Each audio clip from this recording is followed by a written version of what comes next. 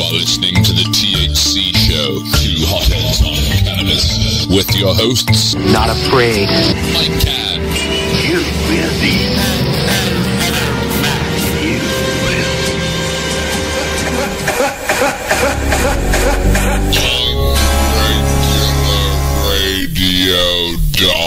OnRegularRadio.com. Welcome, welcome. Hello, hello. Two Hotheads on Cannabis. We sure are. We're in here with a full studio of folks, too. We have a lovely show for you this week. We're interviewing Adam Scorgie from the Union. That's our big interview today. But we also have our friend Shaleen here. Shaleen. Shaleen. Did we say that right? Shaleen? Yes, Shaleen. Shaleen title. All right. Go ahead. You can revoke my privileges. That's all right now. to be. I'm usually the one that messes up the name. So come on. That's true. It was my turn. Yeah, we have Shaleen in here from Law Enforcement Against Prohibition and folks from Suffolk NORML as well. And, of course, Mike Newman, our fearless leader, our producer, and Michael Simpson, who's always getting the guests ready and energized as we come in, telling stories. We'll have some time for his eyes are rolling. Stories. His eyes are rolling right now. I know. He's shaking his head. I don't hear the whole thing, so I can't understand the full. Tell me about it, Mr. Simpson. I'm sorry. We were talking about a drug TV show with crooked people that work in law enforcement and on the city council, and it was based in Chicago. It's a TV show. Oh, Chicago. Oh, okay. I thought this was real life. Simpson. I was like, all right, let's scare the guests. No, it's a series. It's good. It's okay. Kelsey Grammer's on it. Okay, take it back. Simpson, how are you doing with Dan Ray? I don't like him. I was on there. Have you called into his show lately since that video went up? I was on there 2 days ago. He keeps talking about Mr. Friendly.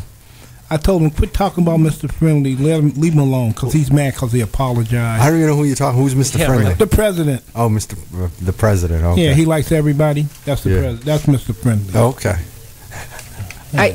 Are you friends back in Chicago? His wife went to the same elementary school I went to, but so we have a I'm personal not friends connection with him. He don't play real Chicago politics. He plays Mr. Friendly politics. That's why his ass stay in trouble. He come from a pot-infested neighborhood, and he don't want to do anything about the pot. I don't know. I'm holding out hope. Second term, he just shows up one day and he's like, yeah, this whole prohibition thing was silly anyway. I was just doing it to get through to part 2, so... screw it. Marijuana's legal now. Well, let him smoke. What do you think the joint chances are? I'll take a collective straw poll in the room right now. What do you think the chances are that Obama might just make some radical decisions? No chance. None? No. Zero? No Zero. I'm getting a round of I think it's zero. No. Of thumbs downs. Agreeing with we got to speaking of straw polls. Pipe dreams. We have to continue our talking about our straw poll that we're doing for presidential candidates.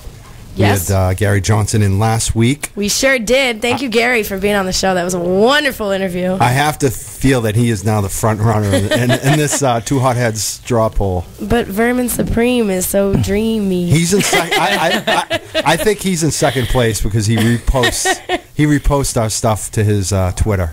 He hasn't come on the show yet, but he's shown some really? I didn't know about this. He's retweeting us? Yeah, he's retweeting. That always sounds so dirty when I say it.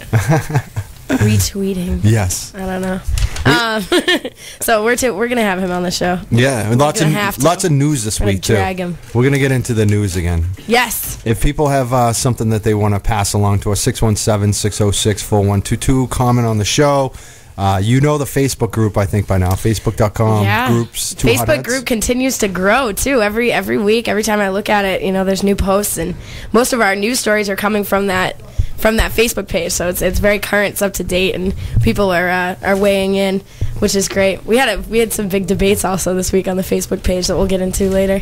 Should be interesting. We had some debates on that? We did. I saw one that was like 34. Which one was that? All right, I'm going to pull it up. We'll discuss it. All right, later. we'll discuss it in a bit. When we come back, we're going to be with Shaleen Title. We sure are. From students from Law Enforcement Against Prohibition. She books the speakers.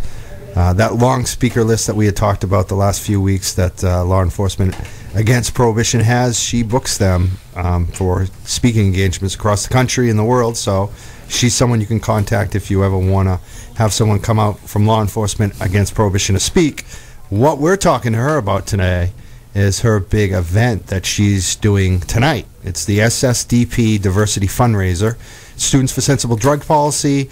It's a big fundraiser. Some of it's already been sold out on Facebook. It was noted that the special dance performance was sold out, which starts at 8 What kind of a special dance? This sounds enticing. We're gonna wait. We're gonna find out about that after the break. What do we have for music, Newman?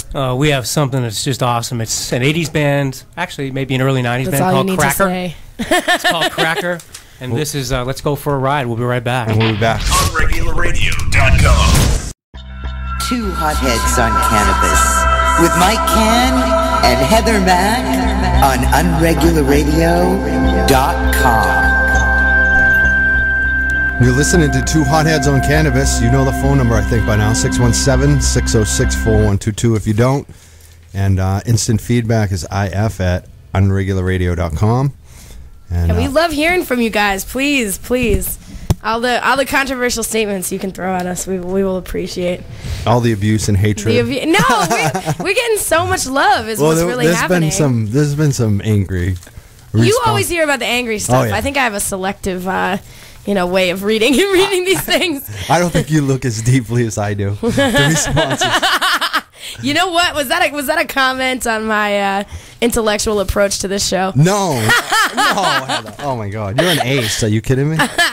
No. All right, keep talking.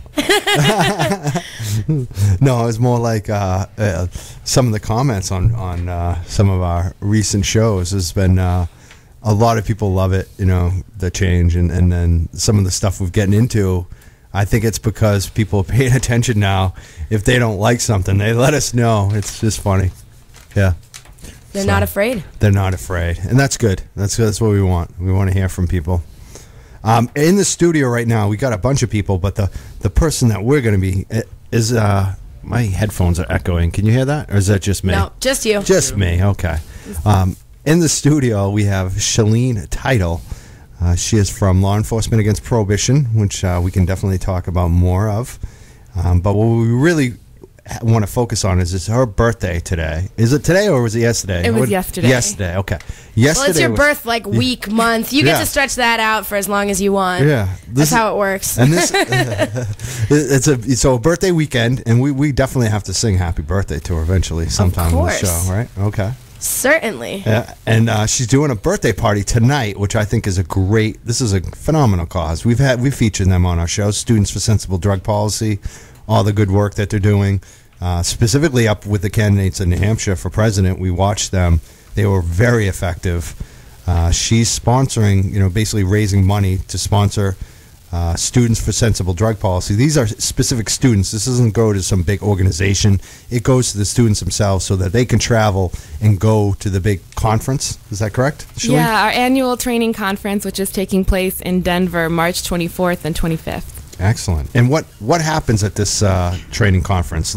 I know why it's such a great thing for a student to participate in, but I want to make sure that other people understand. Do you...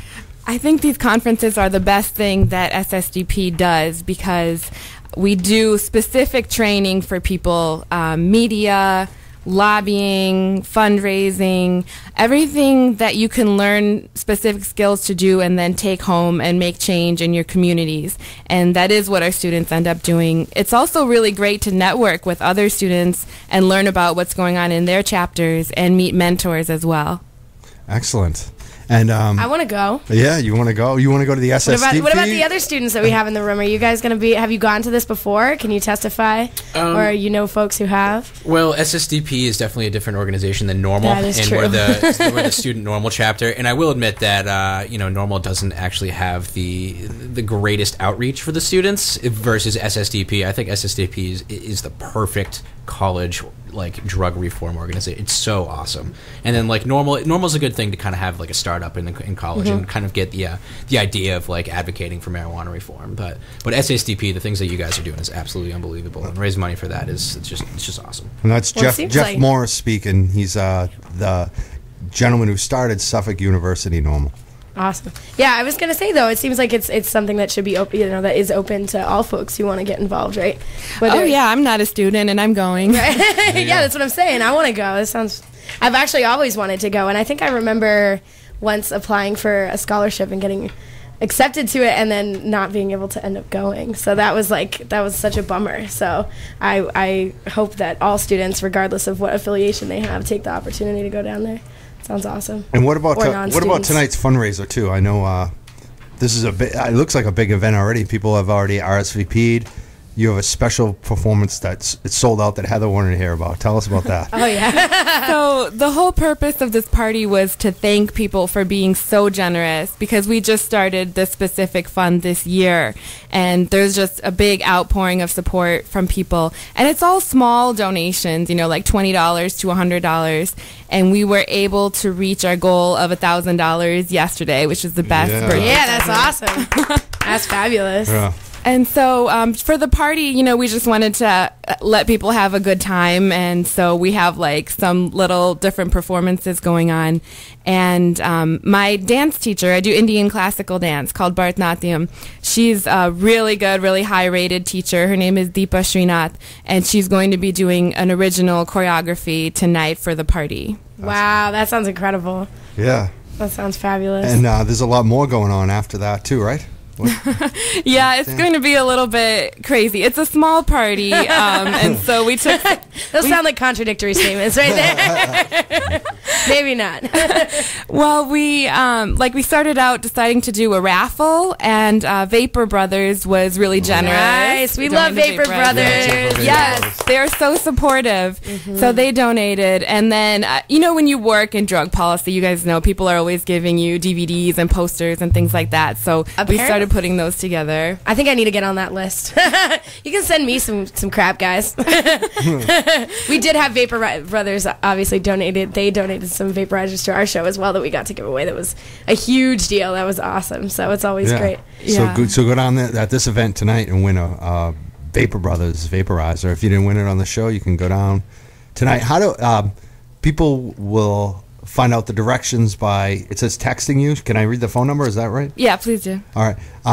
If you want to go to this event tonight, it is in Medford, Mass. It starts at 9 p.m. for the Drinks Dancing Dance Central contest. Oh, Dance Central. I love Dance Central. I work with kids and we play that all the time. It is the best game ever. You use the Xbox Connect and it recognizes your body movements and stuff. See, I'm missing this. Oh, no, I don't even it's know awesome. what you're talking about. Awesome. Me either. I'm so there. I'm old. It's you know how the Wii works with the controller and you dance? Yeah. So there's no controller. It teaches you a routine and it just watches you and tells you how you're doing at the routine. That's interesting. It's awesome. It's the best. I'll have to, I can't dance, but maybe I can do that. We'll try. Well, I think that's great too, because a lot of times people get lost in just the political aspect of going to meetings and rallying and this and that, but it's fun to, you have to sort of as an organization come together, come back and regroup and have fun, enjoy ourselves. That's why we have our rallies. That's why we have our, our events and stuff and parties. That's exactly the point of this party. Right on. Have a nice balance there. And so if you want to go, you can text Shaleen at 617-955-9638 for location and directions. You can buy the tickets online on our Facebook page. It's SSDP Diversity Fundraiser. Yeah, I'm going to link it on our Facebook page so you guys can check it out on there as well. And we're actually going to play some clips from some things that are going on with President Obama. We've been talking about him a little bit today. Mr. Friendly, as Mike Simpson calls him. Law enforcement against prohibition, you work quite a bit with. You're on the, I'd say, inside with them. Am I correct on saying that? Yeah, we're a very small staff, 6 staff members. I'm their Speakers Bureau Director, so I recruit, train, and then manage their activities. How would you say with the Obama administration, we brought it up, the Justice Department, how do they react to LEAP in law enforcement? Because you guys are asking them the questions, and the YouTube, that was the #1 voted question, was law enforcement against prohibition, asking Obama about marijuana again, the drug war, again and again. How do they react? Do Do they receive you guys? Do they talk to the leaders? Does Jack Cole get his phone call answered? Well, to be honest, I think that they're a little bit scared of us because they aren't able to dismiss us. I think that they know that a lot of people that come up and challenge them are experts on the subject, but they still feel comfortable dismissing them as not serious or not knowing the issue. But when LEAP members come up who have had the exact same position, then they take it seriously. One example was last June. We had written a report on how the Obama administration was not living up to its promises about treating drugs as a health issue. And so we went to deliver the report to the drug czar, Gil Kilikowski, and we had NORML Stamper with us, who was the chief of police of Seattle, directly before him. And the two of them are peers. Yeah, they know used each to be other. friends. Yeah. And they know each other, but he wouldn't even come downstairs to receive the report. That's what that's what surprises me, because I realize that history there. It's like you have the drug czars from Seattle. Seattle is the place where you have the Hemp Fest. Seattle is the city where we have, as you said, NORML Stamper. I mean, the Seattle mayor just came out this week and supported the marijuana legalization initiative. That doesn't happen in Boston, you know. It's very interesting. Wow. We are, Newman, do you have that clip that we were talking about? I do. All right. Well, basically what we're going to do right now, we're going to come back with Shaleen, and we're going to bring we're going to talk to the guys from Suffolk University NORML too. Later on, we're going to talk to Adam Scorgie from the Union. But right now, we're going to play a clip, and this is Rep. Anne Marie Burkle. She's a congresswoman from New York, and she's questioning the Obama head of the Justice Department and the Attorney General, Eric Holder. Eric Holder, this Justice Department is cracking down on the medical marijuana industry. It's so obvious. We are seeing it everywhere. At the same time, they're in a huge scandal where this Justice Department, the ATF, they knew about this. They sent guns to Mexican drug lords. And these guns have killed Americans. They killed an ATF agent, a Border Patrol agent named Brian Terry, and maybe some other Americans too, and a lot of innocent people in Mexico. And they're not, as usual, this administration is not dealing with these issues. They're ignoring it. They're talking about politics. It's not about politics. This guy is dead, and other people are dying. This is, we can't have medical cannabis that is non-toxic, but you can send guns that kill people. Let's play the clip. Mr. Chairman, we'll come back and talk about it. Mr. Holder, for being here this morning. I just want to make a couple of comments to start out, because we've heard it from the other side of the aisle and even yourself with regards to this being a Democratic or Republican issue, whether this is a political game, if this is an election year charade. I think it's very important to recognize that you, as the Attorney General, with all due respect, need to be held accountable, or someone does, as to what happened. Now, I'm amazed that of all the issues that face this country, this is the issue that I hear from my district so frequently about. And in fact, today, and I will enter them into the record, I have no fewer than 30 questions from folks in my district who want to know what happened, why it happened, and who's going to be held accountable to it. And I was taken aback just a little bit with your response to my colleague, Mr. Wahlberg, when you sort of declared that I am the Attorney General. Well, with all due respect, sir, yes, you are, but you're also accountable to not only the folks in my district, but the American people. And I just want to, if you would indulge me, just play a recording, because most importantly, and as you're well aware of, we had a hearing here in June with Brian Terry's family. And in that hearing, I specifically asked his mother, and we'll play that hearing if you would please.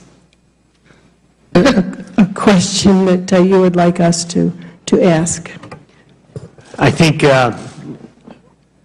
we'd want to know if the dragnet that is set to find everyone involved in Brian's murder will be set deep enough and wide enough to encompass anyone involved in Operation Fast and Furious.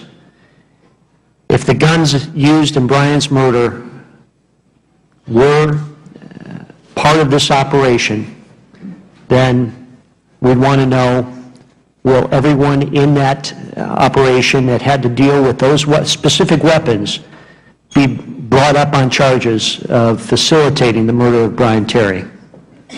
Thank you. We will ask that question on your behalf. And so, Mr. Attorney General, on behalf of Mr. Heyer, who was Brian Terry's cousin and actually the spokesperson for his mother and his sister, I would ask you, to what lengths has your investigation into Operation Fast and Furious gone? And will everyone in that operation that had to deal with those specific weapons be brought up on charges facilitating the murder of Brian Terry? Well, we're certainly working now to, I mean, this is an ongoing investigation. It's actually at a very sensitive time, and I'm not sure I can talk about it an awful lot about where the investigation is. I've indicated that I think we're pretty close to making some announcements, and we will hold accountable, seek to hold accountable those people who are responsible for Agent Terry's death. With regard to people who were involved in Operation Fast and Furious, we are endeavoring to find out who made the determinations to allow guns to walk. I'm not really at liberty to talk about the weapons that were used in the actual incident that goes to ballistics reports. I don't think I can comment on here. That will obviously come out during the course of the trial. But we will hold accountable people who were involved in, as I've described, this flawed investigation. And one other thing, I did not mean to imply in the comments that I made there that I should not be held accountable. But I also think that there's a certain fairness component to this as well. And I ought to be held accountable for those things that are within my area of responsibility. I should be held accountable for things that are factually correct as opposed to those things that are politically desired. And I'm more than willing to admit mistakes when I have made them. But I also think that if we're going to really get ahead here, we're going to really make some progress, we need to put aside the political gotcha games in an election year and focus on matters that are extremely serious. When one looks at the death toll in Mexico, when we look at the number of guns that have gone to Mexico. My time is ticking away. I just have one more question. Unlike the chairman, I was one of the members of Congress who called for your resignation. I feel that the Department of Justice, that you're responsible for all of the activities that fall under your umbrella. And I think that you've denied knowledge of the program and that accordingly you should not be held accountable. My question to you today is, what more could have possibly gone wrong that you would have been held accountable? And before you answer that, I would suggest that the President has been eerily quiet about coming to your defense. So let me ask it this way. How many more Border Patrol agents would have had to die as a part of Operation Fast and Furious for you to take responsibility? The gentlelady's time has expired. The gentleman may answer. Or not. You know, that's the kind of thing, you wonder why you're getting those calls. I mean, people will focus on a question as much as an answer. And, as a member of Congress, really, is that the way in which you want to be seen, you want to be known? I should be held accountable for certainly my role in whatever I did or didn't do in connection with the supervision of Fast and Furious. But, yeah, I'm Attorney General of the United States, and I should also be held accountable and perhaps even given some credit. Imagine that, given some credit for the things that this Justice Department has done under my leadership, whether it deals with national security, revitalized antitrust, a revitalized civil rights enforcement effort.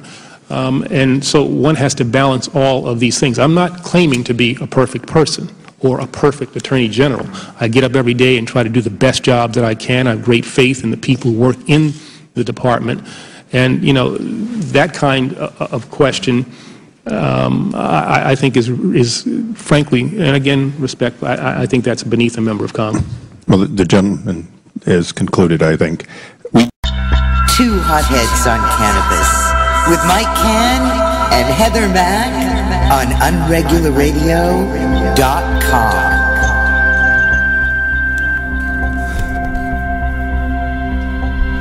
That was A.G. Holder.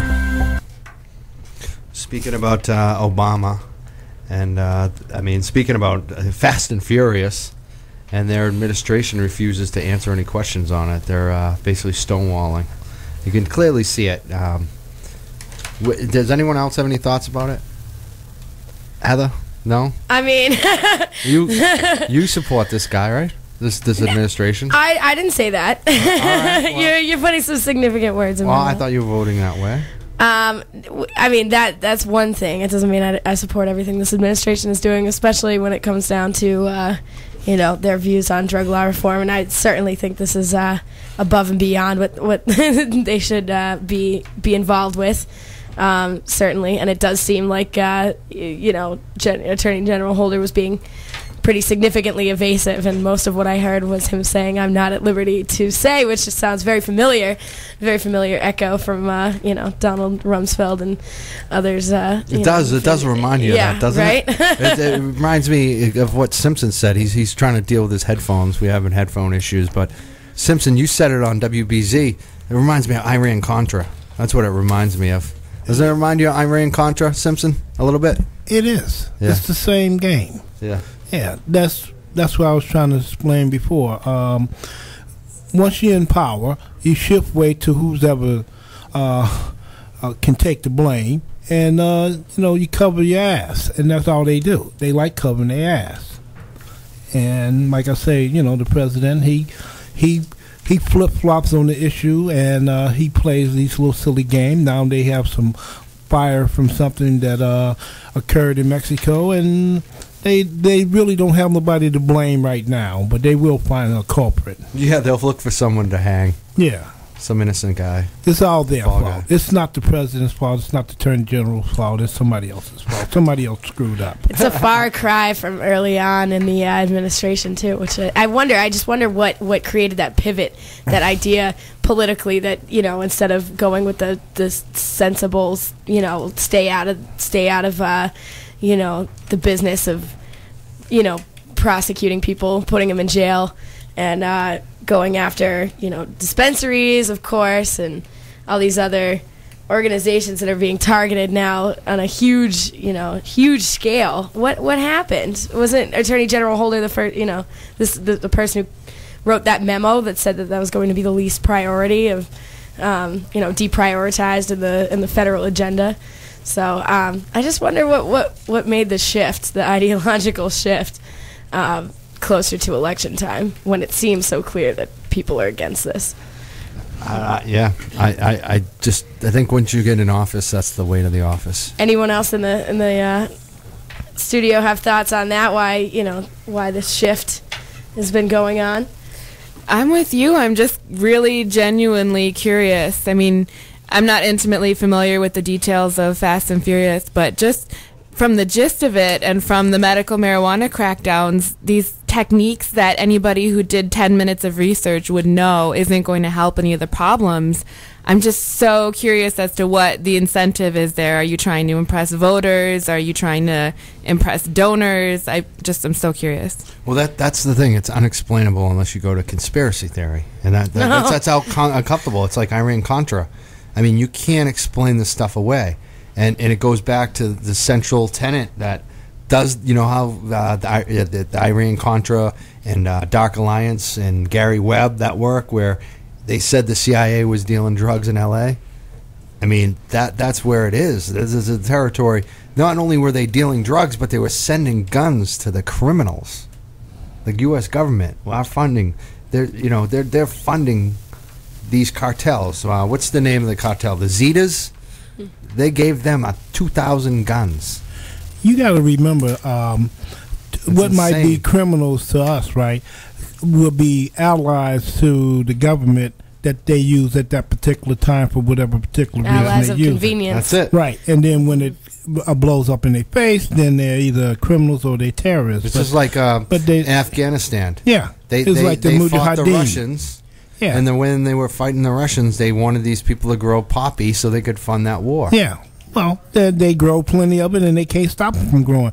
I learned a long time ago, over 30 years ago, that heroin in Afghanistan was the biggest producing crop in the world because it cost so little to make it, and people that was bringing it over, they was making $200 million out of each stash they brought over, and the government knew about it. Sound familiar? And they tried to stop it. Yeah. So it's something that they do. It's like the corporate that be. Whoever got the most power and the most money can rattle the biggest sword in the government, and they can say, well, we want to do this, and we're going to back you, and if something happens, we're going to use a fall guy. Well, right now, they don't have a fall guy. Yeah, right they're now, looking for one. They're looking for one. They're looking for some document fall guys, too, because they don't have enough documents to back up whatever story they're going to come up with, apparently. They got the hands full. I mean, it's just the hypocrisy, and I think that's Adam Scorgie also does an excellent job of exposing that type of consistent hypocrisy within our own federal government and state governments when it comes to marijuana legalization and marijuana drug law policy in general. And we'll talk a lot more about that later on in the show when we have him on the show. Yeah, and we're taking phone calls 617-606-4122. Instant feedback. I have reason to believe our instant feedback isn't working today for some reason. We haven't try gotten calling it in. Maybe you're fibbing and you haven't sent it. So send it if@unregularradio.com. And we have some special music that you wanted to hear, don't we, Heather? Oh, yeah. Well, Newman is going to play. Oh, it's not something you wanted. It's something Newman wanted. Well, no, it's a collective thing. We work together. All of us collaborate here. All of us. On the no, show. Actually, this is all of our music. Yeah, exactly. These are our folks, our friends from Nicole D'Amico and friends who came on the show last week that were so excellent, and that I'm really hoping will continue to be featured on our show. And we're going to play one of their. And then when we come back, we have to sing "Happy Birthday" to somebody. Oh yeah, that's true. And I issue a challenge. I started doing this at my friends' birthday parties, asking them if they wanted another song, because we sing "Happy Birthday" all the damn time. It's a little bit tired. Also, isn't it copywritten? Are we not allowed to sing? We can do it. We can do whatever the fuck we want on this show, I guess. Yeah, no. We not pay. that I'm worried about it. We I'm pay just the like, fees. if you have another song you want us to serenade, like an old Motown classic. We can sing whatever because we are professional. We pay the copywriters to sing the song on the show. Is that how this works? Oh yeah, we're funded or whatever. That's a good idea. You can do whatever you like on this show, but guess what? You can do the hell whatever you like on my show. Seth said that would be $25 to promote your show on the Two Hotheads over here. Cannabis. You're just a sidekick here. You don't get that free. Whoa! What'd you just do there? All right. No. Oh, that's when is your? We want to know when your show is, but March 15th. March 15th. 10:30 to 11. Why don't we talk about it more? We'll get really into what you're going to be doing at the end of the show today. How's that? You want to do that? Yeah. All right. So if you want to hear more about Simpson's show, what he's doing, hang out for a while. Yeah, if you dare. If you dare. And we're going to sing "Happy Birthday" to Shaleen, and we're going to hear Nicole, right? Yep. This is Crossroads. Unregularradio.com. You're listening to Two Hotheads on Cannabis with your hosts, Mike Cann and Heather Mack on UnregularRadio.com. That was Tree, Question Abuse, live from the Palladium sometime in the 1990s. That was amazing. Dave Tree. He's hosting a big event tonight.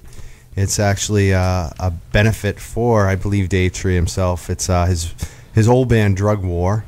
And he has an art studio that is about to be demolished. The building's going to be demolished, so he's got to raise some money to open a new studio. Right, and he does screen printing, right, and all sorts of other really cool art. Awesome art. The shirt I'm wearing right now, actually, the T-shirt, Dave Tree designed it. He does a lot of T-shirts for a lot of people.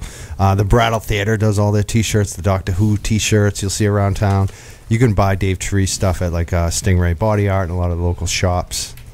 Yeah, and we have another event that we have to promote, of course. We have Shaleen Title in here, who's going to have to go and get ready for said event, but she is hosting a party tonight for SSDP for their regional conference and the celebration of all the money that they've raised. And we got some traditional Indian dance, we got food, we got music starting at 9 o'clock in Medford. We have a link to the event on our Facebook page, and it happened to be her birthday yesterday, so we're gonna have to sing happy birthday. Especially her.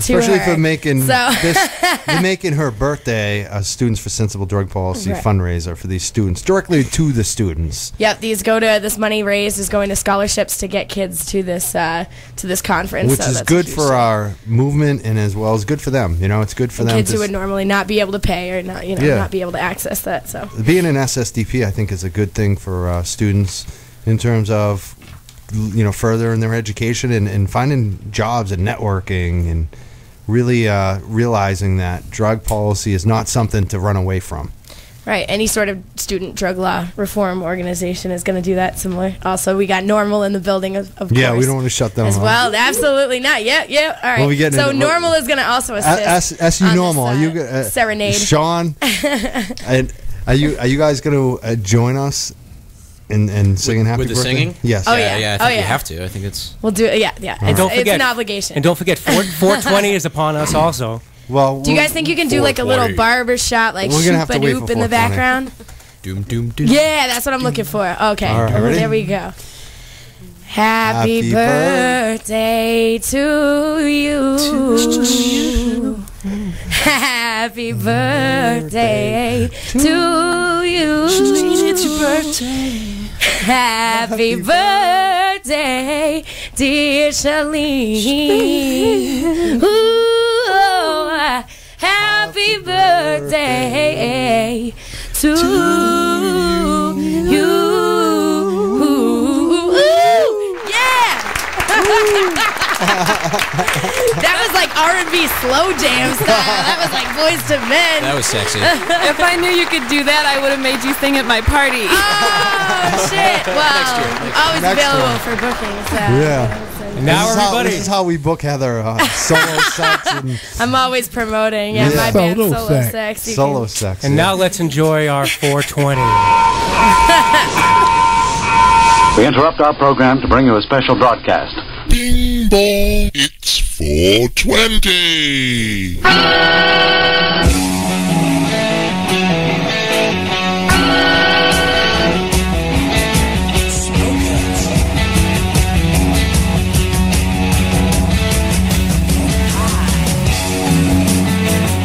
Yes, you are indeed listening to Two Hotheads on Cannabis on Unregular Radio. Stay tuned because more wackiness is sure to ensue.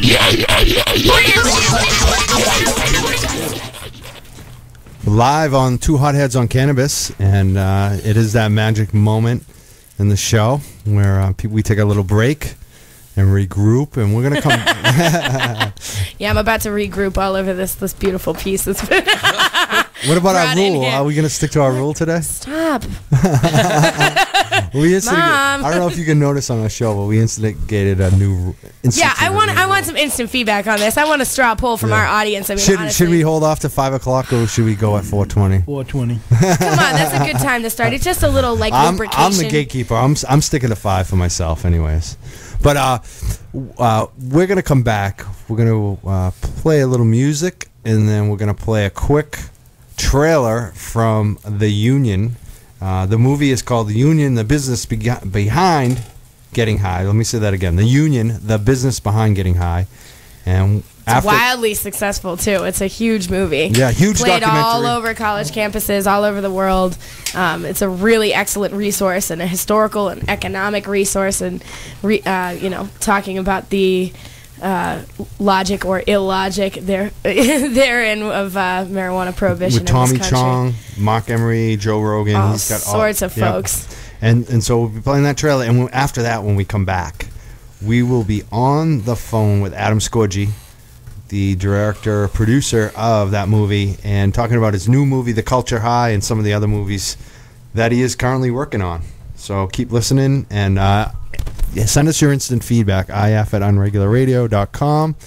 And Nikki said she's sending us instant feedback. We're not getting them. Maybe we're There's not getting them. tech problems. All right, there are tech problems. So call us instead. Yeah, call in. Forget the instant feedback. 617-606-4122. Please call us. If you're sending us instant feedback, we're not getting them. So you have to call this You week. can also post on our Facebook page. I know during the course of the show we've had a few people request to be a part of the group, so that's great.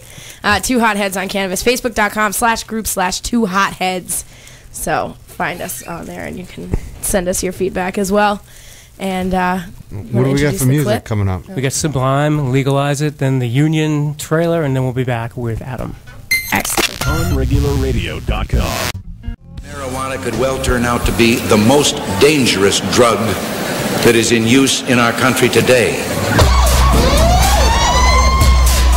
The campaign will continue until every available known plot of marijuana has been eradicated.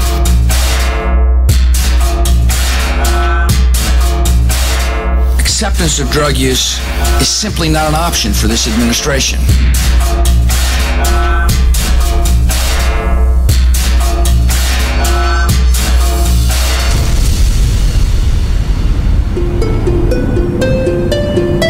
I assume the goals of prohibition are to reduce the amount of drugs available and to reduce the demand for those drugs. I thought pot made you stupid. I bought into it just as much as anybody did. A lot of the information that was kept and warehoused in the Library of Congress was actually recalled and destroyed.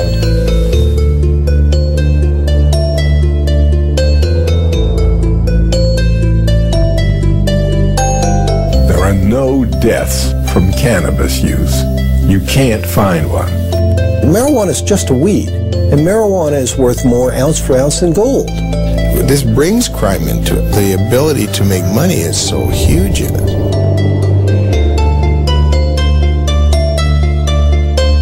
We have seen an explosion in prison construction. We have private prisons? What the f*** is that? How can you profit over people going to jail? There are millions of drug tests per year. It's not just urine anymore, it's hair and saliva. They'll do blood testing. There's industry there. This is money. They're not doing it for free. The most profitable industry in the United States is pharmaceutical. Pharmaceutical companies don't want you growing your own medicine. We finally got a grower. I mean, I imagine they're probably laid this way. You want to know what a weed smoker looks like? You're staring at one. He said, well, it's not really a drug bust. I said, well, then what are you doing in my house? It causes people to think. When people think, they question. They question things like, say, the war in Vietnam, or the Gulf War, or oil wars. The use of the criminal law for the basis of public health is a wholly bad idea, no matter how you cut it. The fiber itself is the strongest natural fiber in the world. We're worried about things going extinct, and yet the policy on the most useful plants in the world is that they should all be eliminated and driven to extinction. Sometimes you feel like you've stepped into Alice in Wonderland. You've gone through the looking glass. You're listening to Two Hotheads on Cannabis with your hosts, Mike Cann and Heather Mack on UnregularRadio.com. You're listening live to Two Hotheads on Cannabis on UnregularRadio.com. Always on UnregularRadio.com. We love this station, don't we, Heather? We absolutely do. And we just heard the trailer for the Union, the business behind Getting High. And on the phone, we actually have the executive producer of the Union. And host on this. And host. He's in the movie, which features also Tommy Chong, Mark Emery, Joe Rogan, Lester Grinspoon, who you heard. It covers the entire gamut of the drug war, and especially the war in marijuana, both for people who are growing, the grow rooms, as well as the drug warriors and the prison side of it. It really does cover everything. And on the phone, we have Adam Scorgie. Hello, Adam. Are you there? I'm here. Thanks for having me on. Thank you so much for being here. I myself have seen the Union, and we have had it on the. We've hosted Union showings, screenings at various colleges. At my college, at University of Massachusetts Amherst, and I believe we have some folks here from Suffolk University who also hosted and screened that show. And yes, my boy out there hosted a really good screening with Lester. He had me and Lester come out there. Yeah, we were here. They're in the studio. You want to say hi? We have Jeff. Jeff. Yeah, definitely let me say hi. Hey, Jeff. What's going on, Adam? Hey, what's going on, man? Good to talk to you, man. I haven't talked to you in a long time. Yeah, been a while. Well, I'm gonna be needing your help here soon from all you guys when we're doing our big push for a big theatrical run on our follow-up film, The Culture High. So, yes, very excited. Your screening is still one of the best to date. So, thank you. Professionalism once again. Thank you. So, Suffolk NORML. How many people would you say for that screening that you guys did? We kind of have like a really nice theater that was built about 5 years ago that we filled the entire floor. Which was what? Probably like 60 students in that thing packed in there? Yeah, I would say about 60 students. No, I think throughout the whole night you guys had about 100. Yeah, because we had people coming in. Some people straggling late and come at the end. It was a good showing for capacity. Sure. That's fantastic. And we know it's a hugely popular film, widely cited all over the country, all over the world. And, it's so straightforward and so simple. In the way it sort of dissects the whole drug war and the arc of the drug war in this country, it's clear to see why it's so popular. But why do you think that the movie has been so successful at reaching out to people? I think the key is that because me and the director went into this totally blind. We had no political agendas coming into the film, so we just took an honest perspective, and as guys, like as real journalists should be. And then when we came, during the process of interviewing this, we found out like there's no deaths and like how is hemp still illegal, and it baffled us, right? Just really looking at it for the first time. And then we're just like, man, like we thought we were pretty intelligent guys, but you felt really stupid that how could something like this, especially with access to information nowadays, is right there, and you've totally been taken for a loop. And we just said, well, let's just portray what we learned during the process of this film and just portray it in an educational way. And I know when it first came out, there were some like big activists that kind of criticized it because they're like, well, we already knew everything on there. And it was like, yeah, but you're someone that's been researching and fighting that argument for a long time. So the average, North American, Canada included, they don't take the time to do any research. So you have to present it to them in a logical and a rational way, but also entertaining, because at the end of the day, it is a movie. Yeah, and I think that's the key to our success. Right. We simply went into it to do an expose of the BC industry and learned that it's way more worldly connected than what's just going on in this province, and the film grew into something much bigger. And I think that's why it's had this crazy underground cult following. Well, that's interesting because, it's interesting that you say that you didn't have a preordained idea about or an agenda about, how this movie was going to come out. And, of course, there's been some accusations of bias that, it's one-sided and you were promoting this one angle. And, I mean, how do you respond to that? You seem to have already kind of responded to that. But no, the great thing, and I love, any debate is great. It should just encourage people to do more research. But when I hear that, what people don't understand is that we tried to get people on the other side of the argument, like desperately tried, but nobody would do an interview. They would all freak out when we called them. And one guy in particular, I don't want to say his name in BC, but he was in charge. He was the head of the Green Team, which is specifically a task force to bust grow-ops and cultivations in British Columbia. And we originally contacted this one neighborhood had Grow Watch, like Neighborhood Watch, but it was specifically to look for signs, like we explained in the film, to look for a grow-op. So we contacted the block representative and asked if he would do an interview, and he's like, oh, you should really talk to our superior if we're going to go on camera. So then we talked to the person that was in charge of that town. Then she didn't want to do it, and she's like, you really need to get in charge of the person that started this in the province, which ended up being a guy that, works for the task force for the RCMP.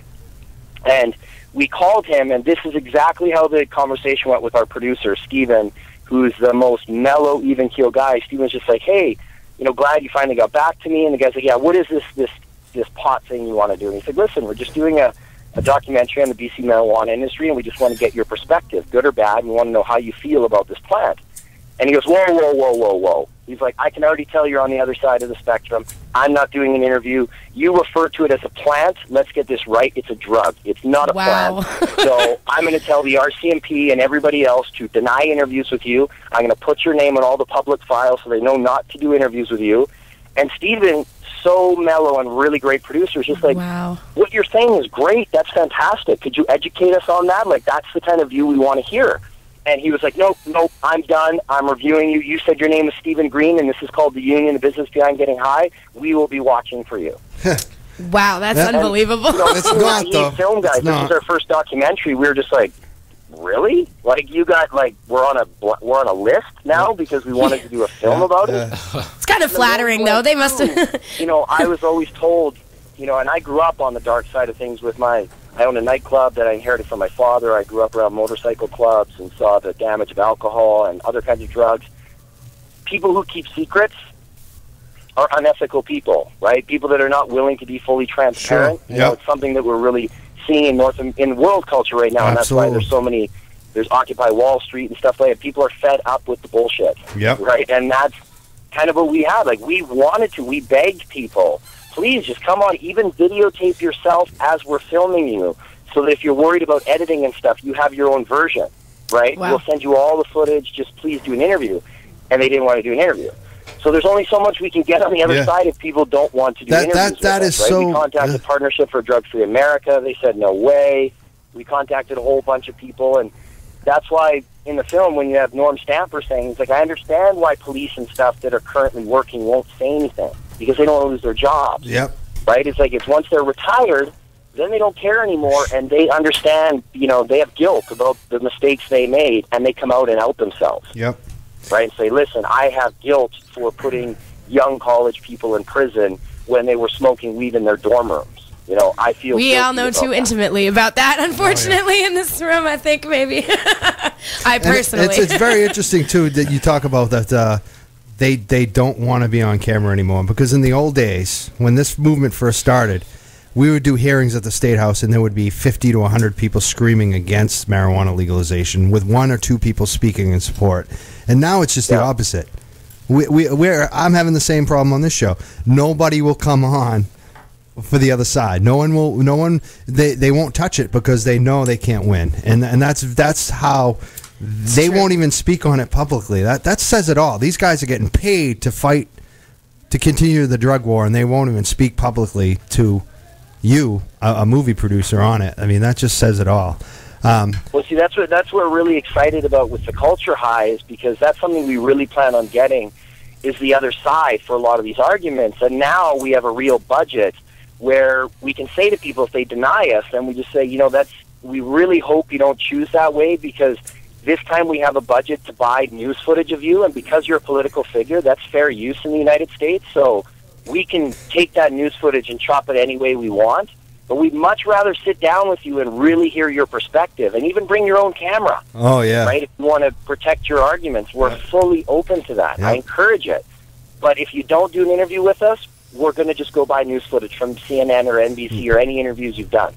That's very that's how you play ball, I guess. In this, let me ask you about. You don't start. That's not your starting point, right? Because we don't want. We're filmmakers first. We're not activists. We're doing another film about hockey enforcers in the NHL. I'm doing a dramatic feature.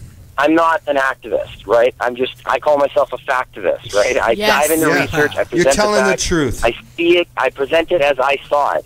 If you disagree, research it.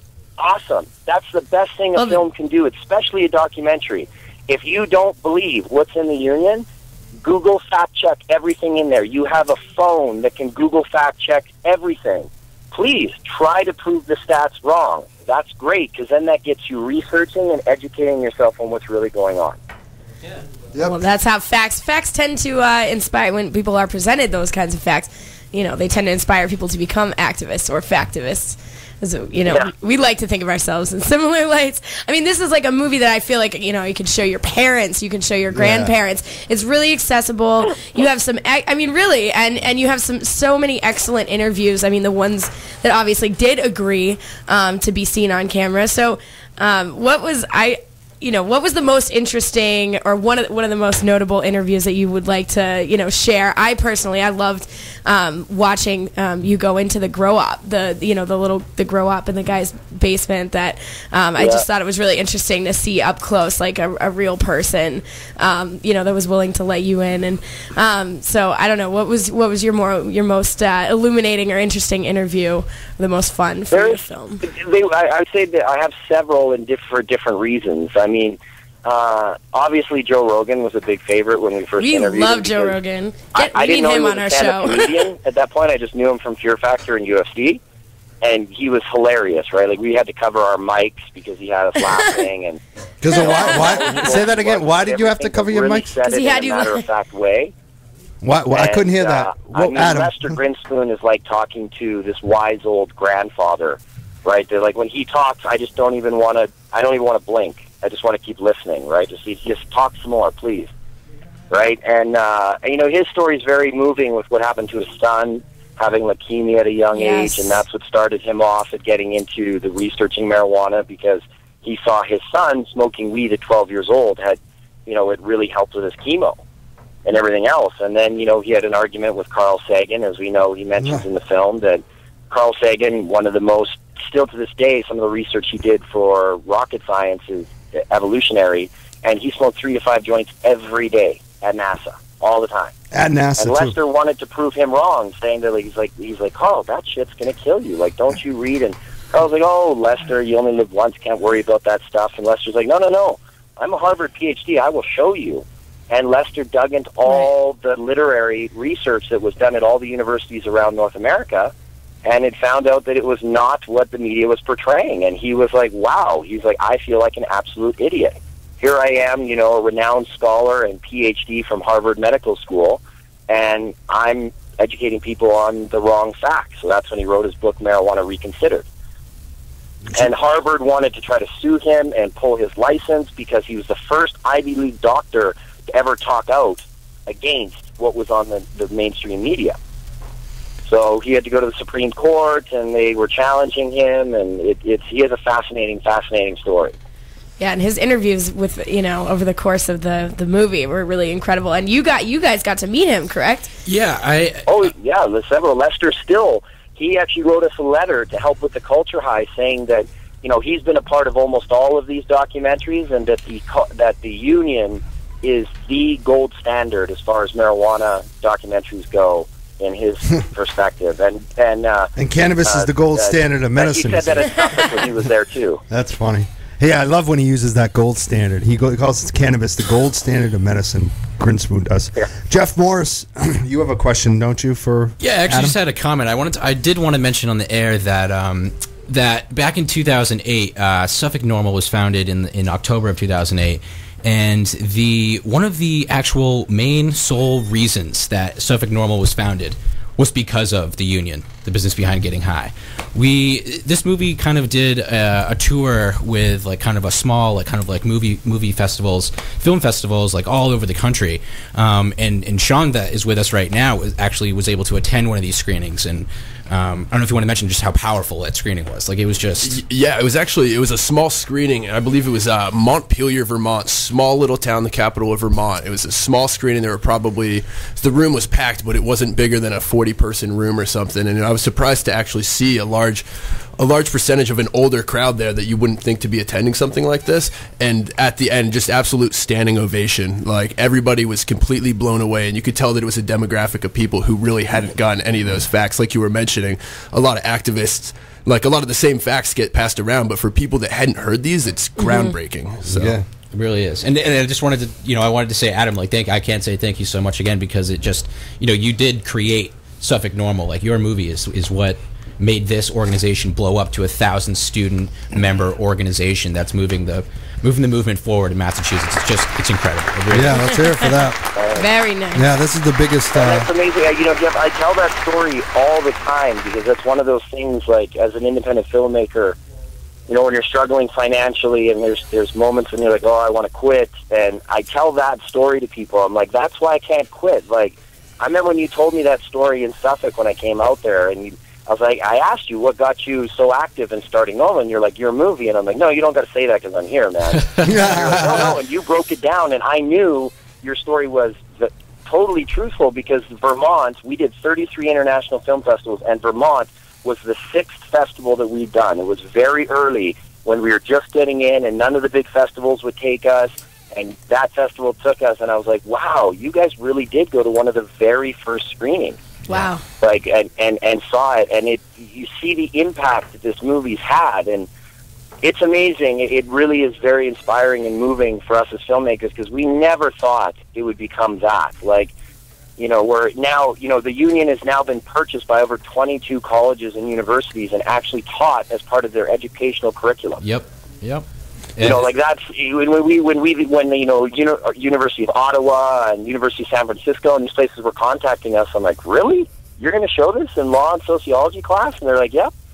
I was like, wow. That's amazing. Yeah, that's it. You did it. I can't tell you how many high schools or colleges I get text messages and messages from all over North America. Like, yeah, my high school teacher brought it in, and we watched it. I'm like, really? You know the swears in it? They're like, yeah. They wanted us to do it, argumentative essay afterwards, and that's pretty great. That's phenomenal. It continues to seem to keep growing. What about this new movie? What is going to be in the Culture High? What can we expect?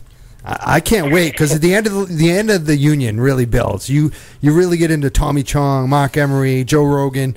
You can really see where you're going with this. And I want to know where you are going with the Culture High. Okay, well, I can't give away too many secrets, but I'll tell you the first one's all about the business, and the second one is all about the culture. What is it about human culture that makes us pick this your team or my team mentality?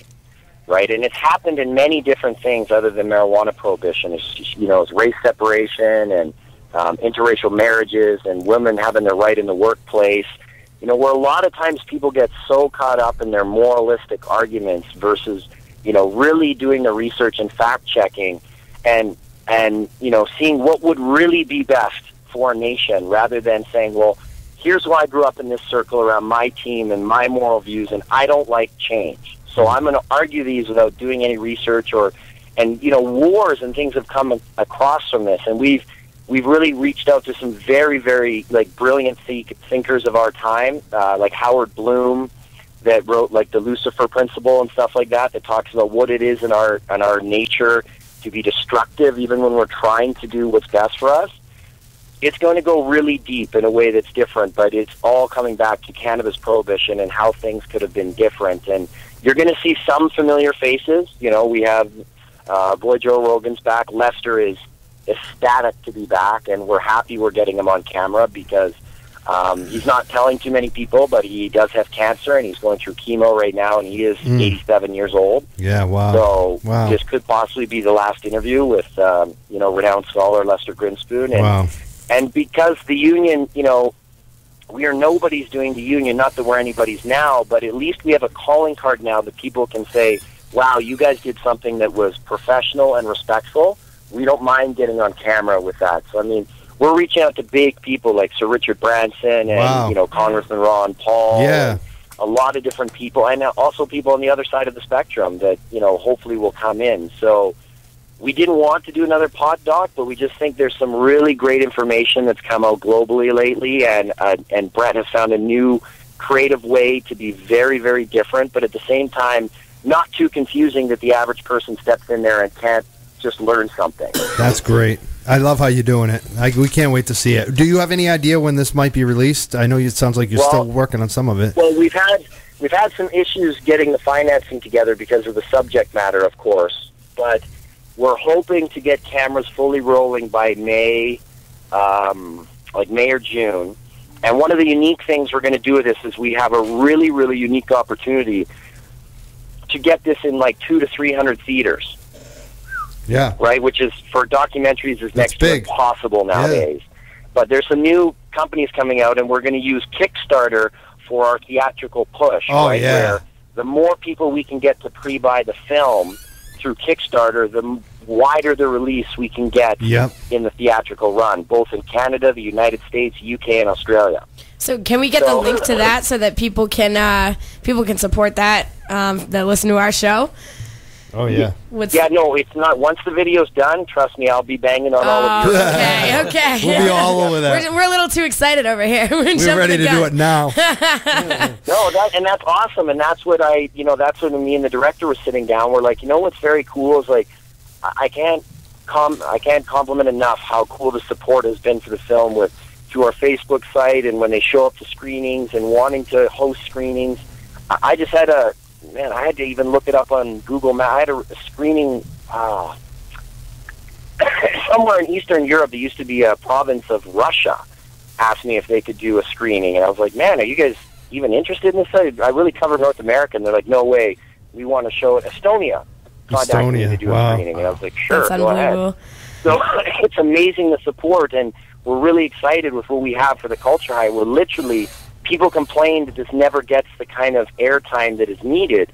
Well, now that literally is going to be put into the hands of the viewer for the first time. So it's going to be kind of a put up or shut up, guys. If you guys really want to see this hit the big screen, all you have to do is pre-buy a copy. Yeah, I think that makes a lot of sense. If we pre-sell 5,000 copies, it'll be in over 175 theaters in North America, and several in like 20 to 30 in Australia, and 20 to 30 in the UK. We'll be playing in Boston, I guarantee you that. And that's good. Well, that is the way to do it, too. I would love to come out there and get Lester for one of the premieres, for sure.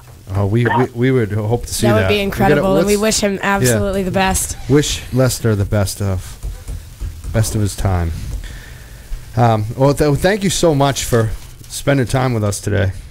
Really good. No problem. Thank you very much for having me on. I didn't know you had my boys in the audience there, too. Absolutely. Yeah, a little surprise. You got a big fan club over here. These guys, they wanted to be here. They made sure that they were here for this. Wanted to say hello for sure. Well, oh, man, that's very cool, man. And honestly, your story is one of the most moving stories, man. That's very cool what you guys did at Suffolk. And I'm not lying about the screening, man.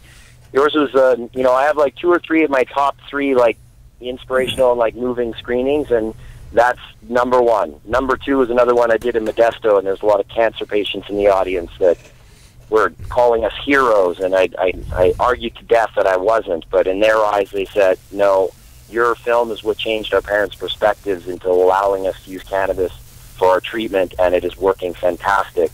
To us, you are. And I was like, well, I still have troubles with that word, but thank you very much. I appreciate it. That's what, Thank you, man. Thank you, Adam. I think hero is a good word for you. You'll get used to it eventually. I like creative hustler. That's kind of that works. Well, you're hustling a whole lot of creative knowledge, and we're really happy that you're doing it. I want to. Do you have?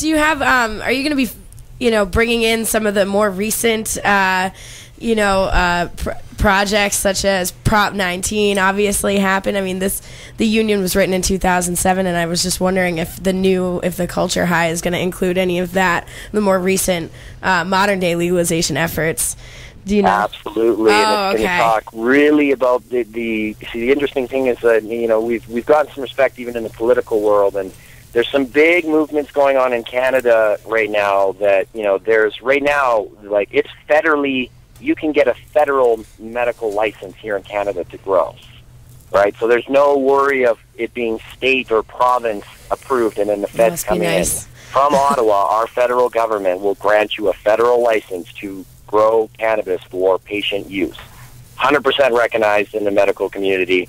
And right now, with the Canadian, there's 4 or 5 cannabis-based medicines that are looking to launch. They're in phase 3 clinical trials in Canada, and also some coming to the United States. GW has Sativix going to be launching in the United States in 2012, which is fascinating considering it's a Schedule 1 narcotic. But in Canada, what they're allowing to do right now is the RX companies have said, we don't want to spend the time and research and getting the clientele that's needed. So why don't we let these people apply for their licenses, build a clientele, then we'll come in and either buy them out or push them out. So they are using the federal government to allow regular people without criminal licenses to get federally approved licenses to grow. I was just in a huge operation the other day of 150 lights. Wow. That's producing like $5 to $7 million a year. 100% legal, totally recognized by the cops. The sheriff was actually in there when we were there, checking out how clean and fantastic the facility is. And once they build up enough, they really think once the Harper government's out and things are moving, that by like 2015, 2016, the full push will be in, and pharmaceutical companies will be driving. So going back to what we saw in the union is that ultimately business is what drives decisions, right, in a lot of policies that are made. Right. Unfortunately, it's not what's best for the people. It's what's best for the people paying these guys to make decisions for us. Right, but those things seem to be coming more and more in step as, the profits that are, these are now legitimate profits. That's a huge deal. When do you think we're going to get it in the United States? When do you think we can say that we can have The United States is just such a different monster. I don't know. I thought you guys were way ahead of us when we did the union, but it just seems like it's going way backwards there. Doesn't it? That's what's sorry. Like, it just seems that the state seems to get too caught up in like who's right instead of worrying about what's right for everybody else. Well, that's like, what you're talking. I moved there as a Canadian, having an outside perspective, and maybe that helped with the union too, because we came from where we're very close and very similar, but there's differences in things. Like when I first moved to Houston, I remember I was working my first job down doing cathodic protection surveys on gas and oil pipelines, and my boss, like on the second day, wanted to know. He's like, "Well, what are you, a Republican or Democrat?" And I was like, "Man, I don't know. I'm 19. I don't really follow." Good answer. And he was like, "Oh, that's a liberal answer. You're a liberal." And I was like, "Okay, man, if you want to put a label on it." I'm from Canada. Like, politics are about as popular as a chess club up there. Yeah. I don't know. I don't know what I am. I guess I'm a liberal then. And he had to know. Like, he had to clarify that. My boss, like, basically was like, "But like, what is your? I have to know if I'm working with you." That's crazy. Well, we're glad that you get. I'm doing. Yeah. Is there any wrong with my performance? I'm like, no, you're one of the hardest workers here. Then fine. What does it matter? Yeah, I'm a conservative, just like you. Yeah, it's crazy. But there seems to be that push in the U.S. that people have to know where you sit. Yeah, like where are you? And they have to put you in that bucket, in that specific peg. It's like, Yeah, well, it looks like you're going to be exploring that in the Culture High as well, so we're looking forward to seeing Where can we find, I know you have a couple websites, where can we find more information about all your movies? You have other movies you mentioned, the one about the hockey, the NHL hockey fighters, I guess. Enforcers. And then you have you can the best way to get a hold of me is through Facebook. If you just get my name, Adam Scorgie, I'm on there. So just my website I just got launched, which is ScorgieProductions.com, which is spelled score is like a goal, and then a G, and then productions. And then always go to the Union Facebook site too. I think it's got like 35,000 followers now. If you want to stay up to date with what's going on with the Culture High and the Union, is the best way to stay up to date there. And I'm on Twitter and stuff too, so I'm pretty easy to reach out, as Jeff knows. I mean, he just reached out to me and got a hold of me. I try to respond to everybody. It does get tough sometimes. I got kids, and sometimes I get like 60 emails. I'm like, I have to try to get back on this. I don't have secretaries or anybody to help me with that, so it's just me. But you are there, and you do answer, and you answered us, and we want to thank you so much for your time today, Adam. Yes, thank you very much for having me on, guys. I really appreciate it. And we look forward to seeing your new movie. We can't wait. We'll be all behind it. You let us know when you're ready, and we will promote the heck out of it. Thanks very much, guys. I really we'll do some screenings. Thanks for having me on again. Awesome. Nice talking to you, Adam. We'll talk to you soon. Take it easy, guys. All right, you're listening to Two Hotheads on Cannabis on unregularradio.com. The phone number is 617-606-4122. It's almost 5 o'clock. That is a magic moment here now on the show. It's become that way. So give us a call and tell us how we're doing today. If you're listening and you like what you hear, or you don't like what you hear. Yeah, thank you so much to you guys. Suffolk NORML, you guys represented. I'm so glad you had that story to share with Adam, and of course to Adam Scorgie for coming on the show. This was a great interview, a great opportunity to talk about some pretty inspirational. Yeah. Thank you, Jeff Morris and Sean McSoley, for being here for Suffolk NORML. Yes. Thank you. Always a pleasure to come on. Two Hotheads. Always good. Getting hotter by the minute. And Simpson over there. Simpson's just playing the watchdog. What's going on, Simpson? Nothing. I'm just hanging out. Is there going to be anything to talk about after we come back? Yeah, you can talk about my show. Give us some. Why will people want to come back and hear about your show in 5 seconds? One word. Whips, chains, mouth beating, spanking, sexy. That's stuff. more than one word. Good Lord. Unregularradio.com, 617-606-4122. We also have some news we're going to be talking about and stuff from our Facebook wall, so please stay tuned. Thanks to all our fabulous guests. And up next, David Peel, 360s, you know what it is. I like marijuana. You like marijuana? UnregularRadio.com, Boston's best online radio. Hothead Nation, 2 Hothead Nation. From the Unregular Radio Studios in downtown Boston, here's Mike Cann and Heather Mack. 2 Hothead Nation. Hello. we're back. Two Hotheads on Cannabis, UnregularRadio.com. We just had Adam Scorgie here on the show. Had a fantastic time speaking with him about his movie, The Union, his upcoming movie, Culture High. And now we're gonna chat about some upcoming events and some news that is worth noting via our Facebook page and other sources, like Mr. Cann's website. Do you ever promote your website on the show? MyCann.net. Yeah, that one. There we go. Yeah. It's probably do that more often. It's something else we have to promote right now. Oh yeah. A big, huge event related to the radio station, UnregularRadio.com. It's the finals for the Rumpetition. It's a big contest that the station we played last year. That was an awesome event. McGann's tonight. It's actually starting, I think, right about now, about 5 o'clock.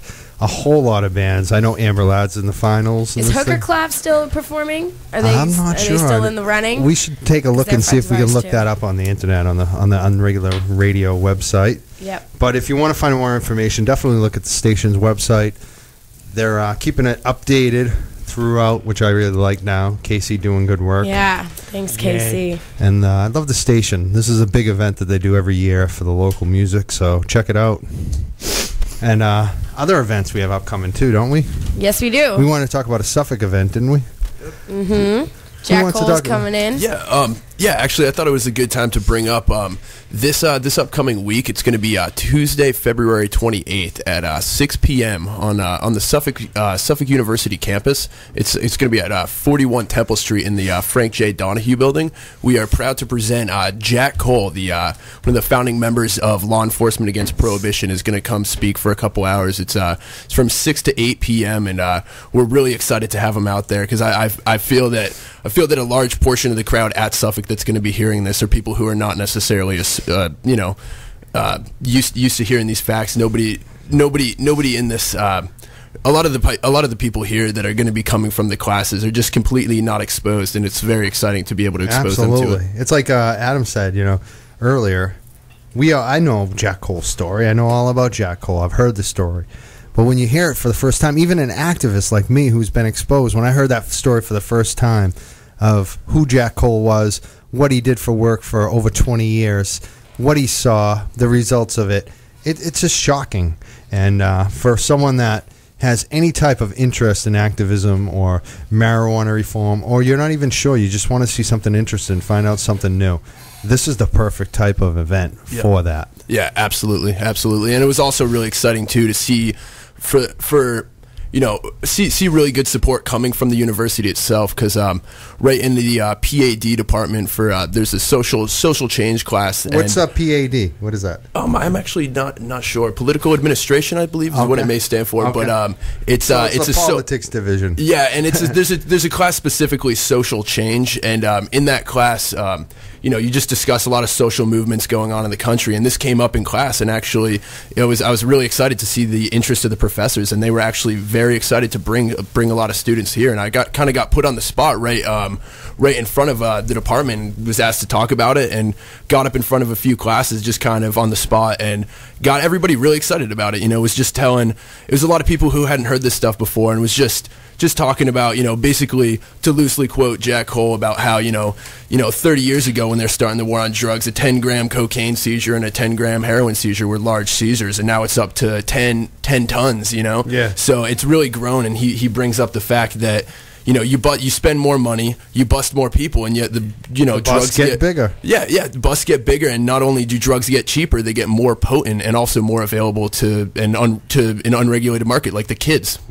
It's more available for kids to get in schools than ever before. So that's awesome. You think that helped with your professors at Suffolk when you were speaking out about the event you're working on? Yeah, absolutely. They were really happy to see the involvement. They made it clear that they weren't in support of it, but that it would be a good idea to bring up and talk about and have an open forum and an open discussion. So I'm really hoping a lot comes of it. I'm hoping that it really picks up momentum and becomes a hot topic, especially just on the university campus. Yeah, that's very exciting. And we had some other news too we wanted to touch base on, didn't we, Heather? We do. Well, we do. Our Facebook. Is anyone posting about our show today? We haven't had any. Yeah, we did. We had a few posts. A few people asked to join the show over the course of the show, so that's great. That was exciting. Nikki Smokes, our girl Nikki Smokes, couldn't be in the studio today, but from Free Mass Media, she's posting. What is she? She posted a few. She wrote, Nikki Smokes, epic evening planned tonight. Shaleen's birthday and SSDP fundraiser.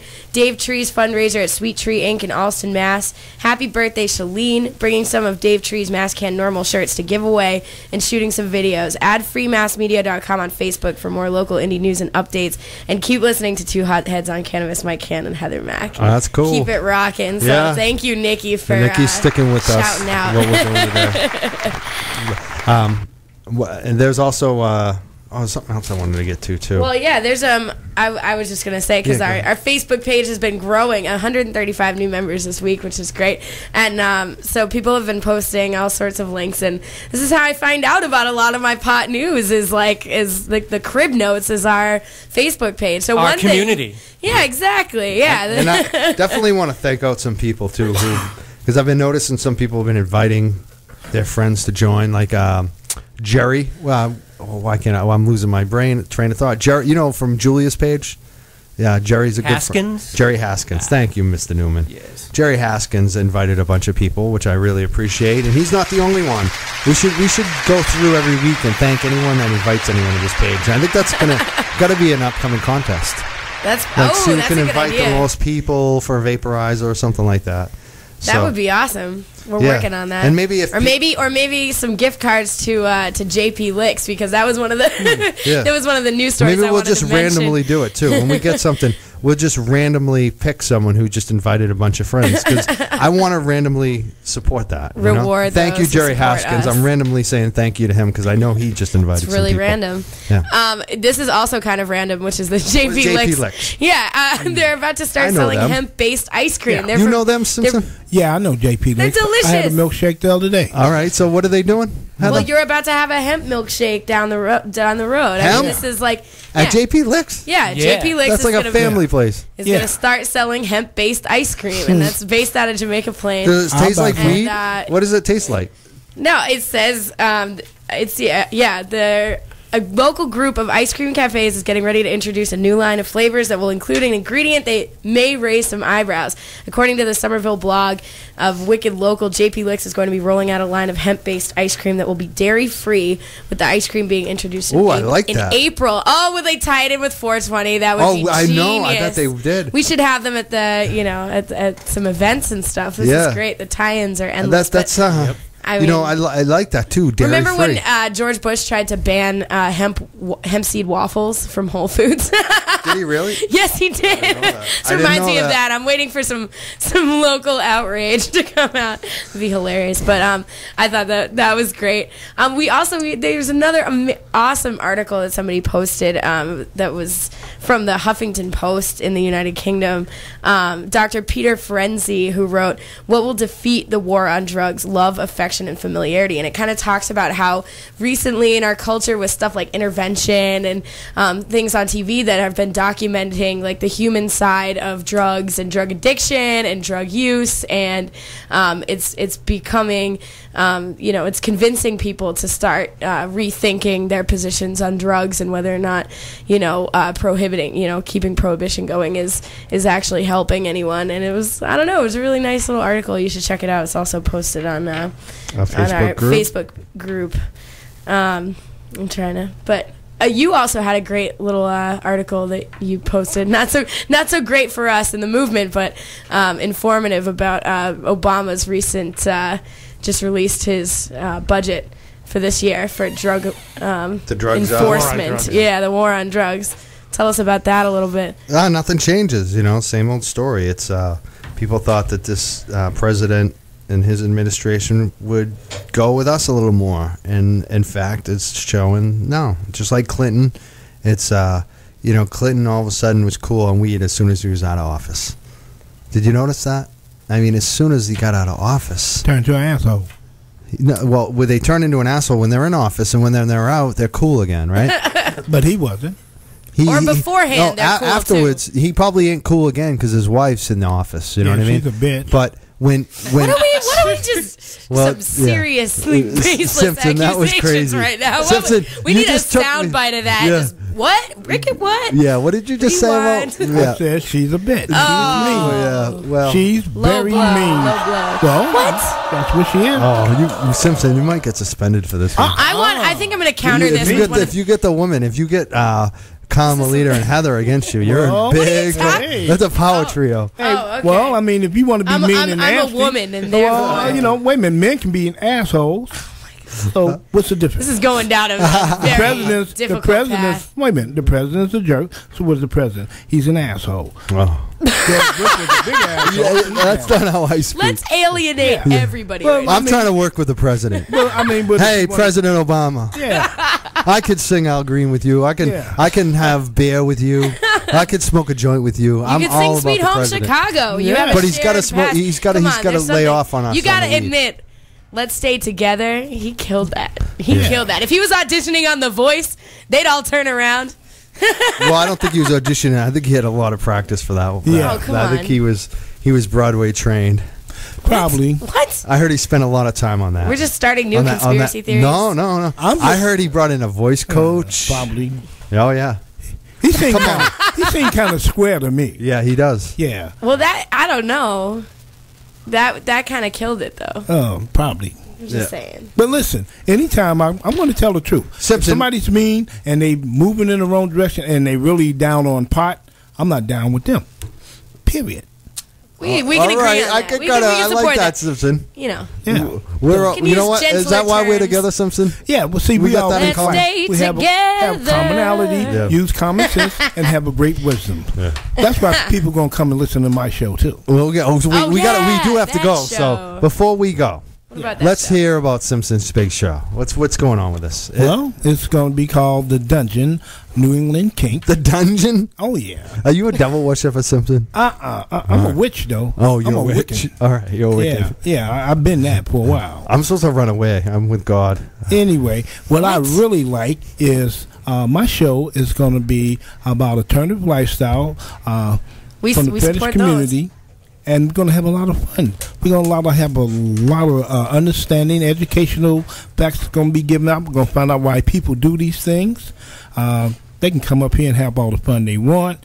There's no limit to no censorship, no nothing. So if they want to enjoy themselves, people want to listen in and they want to have a good time and they want to find out about another facet of life or find out more about who they are, tune in to my show and you'll find out. You're making a lot of promises there. That's serious. I think I might be calling into What that does our show do? Well, I might call in to talk about weed. I might call in to try to sidetrack it. Yeah, exactly. I'm going to be like, you're talking about sex. I want to talk about the church. Not only are they going to be talking about sex, they're going to go as far as sexual as they can with any desire. I'm going to talk about Roman Catholic this. Yeah. The Bible. Some people have a Roman Catholic I'm going to read fetish.